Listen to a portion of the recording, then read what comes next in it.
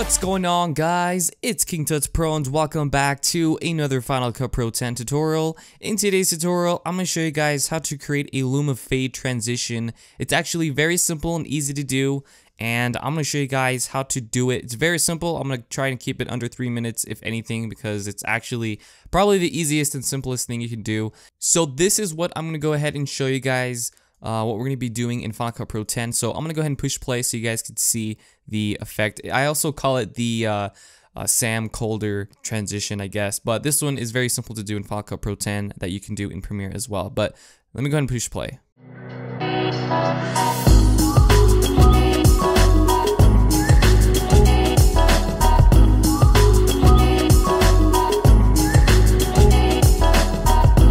So what I'm going to go ahead and do is just go ahead and open up the compound clip. I did create a compound clip to add the letterbox to it, or else it's going to be acting all weird. So here we just have a normal transition, and then we have the video itself.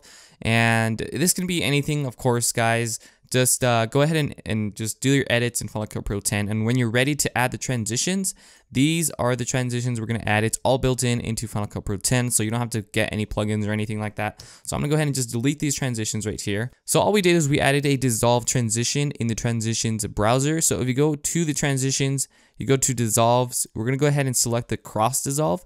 Go ahead and drag that in between the clips. You want to make sure that the clips are long enough, or you cannot add a cross dissolve, or it's going to cut frames and it's going to look weird.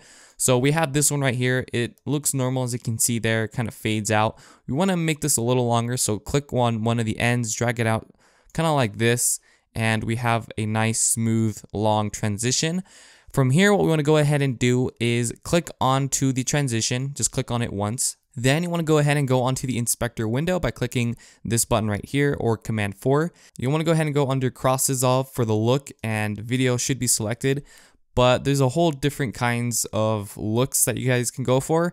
Normally I'm going to go for shadows, and this will only keep the shadows in the video, so the darkest areas, and kind of fade it in a way with the next video. And then the amount, we're going to go to 100%, and the amount, or the ease amount, we're going to go around between 20 to 30 would be good.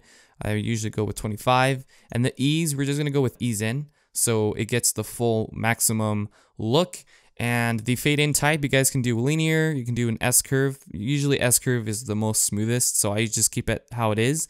And we're pretty much done with the Luma fade. As you can see here, that is the transition right there, without even adding any plugins or anything like that. All just using Final Cut Pro 10. And of course, you can do this in Premiere Pro and After Effects, which is normally what people use, but I wanted to show you guys how to do it in Final Cut Pro 10. Now, if you want to go ahead and copy the transition, just press Command C, and then go in between the clip and press Command V. And usually it applies the effect, as you can see there, without having to do everything again.